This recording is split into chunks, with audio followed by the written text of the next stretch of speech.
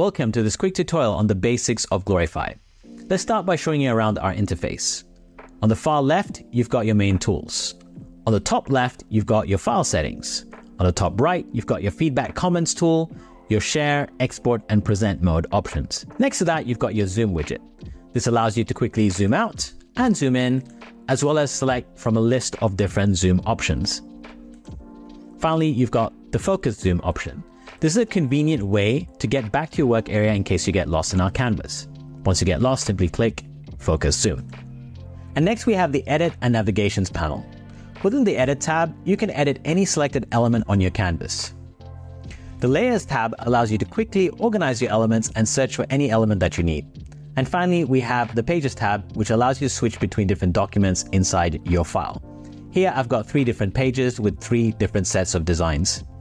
I'll navigate to page 2, and page 3, as you notice, has different designs. Let's go back to page 1.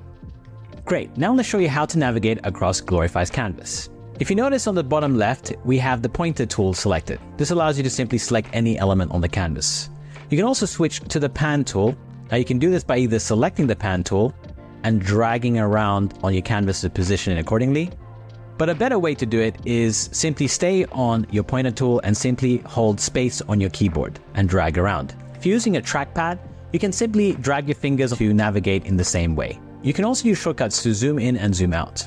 If you're on a keyboard and mouse, simply hold Command or Alt and use the mouse wheel to zoom in and zoom out. If you're on a trackpad, simply pinch to zoom out and expand your fingers to zoom in.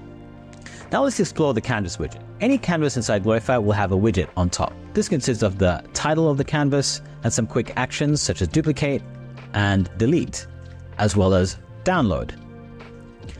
Upon clicking the download or export icon, you'll notice the export popover show up. Another way to access this is simply by clicking the canvas and clicking export. Now let's show you how elements interact with the canvas. I'll go ahead and select the star. Notice how the selection box is blue. Now, as I drag this element outside of the canvas, it'll eventually turn orange. This signifies that the element is outside of the canvas.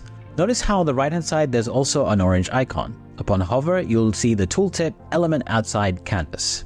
This indicates if you try to download your design of this canvas, this element will not be visible since it's officially outside of the canvas. Let's head over to layers and see how this looks. Notice how this shape is outside of the main canvas.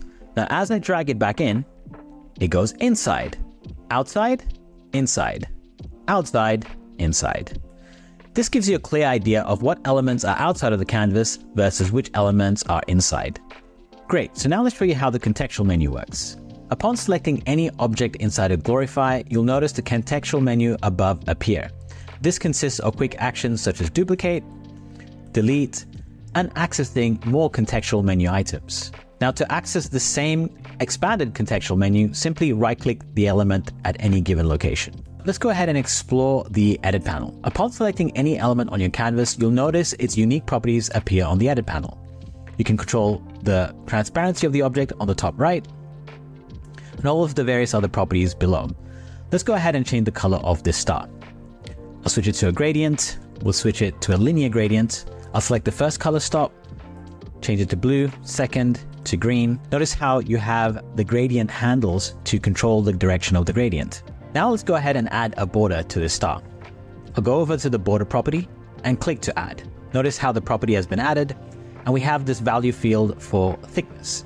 The great thing about Glorify's value properties is that you can simply hover over the icon of the value field and click and drag to increase or decrease the values. You can even do this to position and size. As you go down, there's other properties such as rotate, corner radius, and all the other unique properties pertaining this star. Thanks for watching, and I'll see you in a future tutorial.